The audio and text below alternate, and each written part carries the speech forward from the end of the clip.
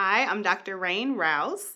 I am a physician scientist and pediatric hematologist oncologist at Baylor College of Medicine and Texas Children's. Hi, my name is Lee Poythress. I'm an internal medicine doctor at Baylor College of Medicine and one of the deans in student affairs. Hi, I'm Dr. James McDeavitt. I'm Executive Vice President and Dean of Clinical Affairs at the Baylor College of Medicine, and I am here today to answer your questions about healthcare. So we will get right to it.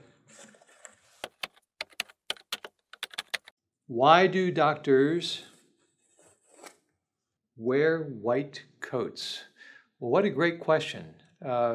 Doctors wear white coats because it is probably the most impractical thing that you could possibly wear practicing medicine. Given that we get dirty and exposed to blood and lots of other nastiness, it's actually a very good question. Why would doctors wear white coats? Why do doctors wear white coats? This is a really important question. It's because we have contests at the end of the day to see who's the cleanest. I typically do not win. Why do doctors have bad handwriting? It all goes back to the time before the electronic medical record, when you had to sign everything and write everything out all the time. And you would sign your name probably 100 times a day.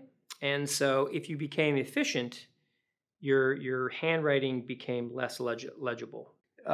This has to do historically when all prescriptions were handwritten. There were certain symbols that physicians used to write prescriptions that were decipherable by the pharmacist, but not by anybody else. And I think that was an attempt to prevent forgery prescriptions. It was like a secret code. You know, this is something that is actually taught to us because when I started medical school, I had really good handwriting. And then I realized that it was like Dr. Clout to have the worst handwriting. So I strive to have the worst handwriting. And now I'm right there in the middle, kind of just mediocre. Not the worst, but not the best either. All right, let's see what we got. Why do doctors hit your knee? This is a really good one. So we hit the knee just to see if you're paying attention. When they're tapping on your knee, they're tapping on your patella tendon. And your patella tendon triggers something called the monosynaptic reflex arc. It's a neurologic signal that travels up your nerves to your spinal cord and bounces back down again to your muscle, causes your muscle to contract, and it's part of the neurologic examination. But it's also because we want to see if people are pretending to have hyperactive reflexes or not, because people also think it's a competition. Why do doctors flick needles? So when you draw fluid back in a needle, you sometimes get air in there, and you don't want to inject air into the venous system. So you flick it with the needle pointing up until the air bubbles go to the top, and then you push them out so that they all go out, and then you inject the fluid. And that's why. Why do doctors have cold hands? Doctors have cold hands because they have such incredibly warm hearts. Happy Doctor's Day to all the doctors out there.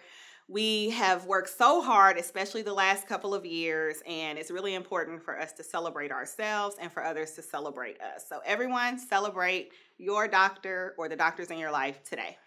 To all of the doctors out there, have a happy and wonderful Doctor's Day.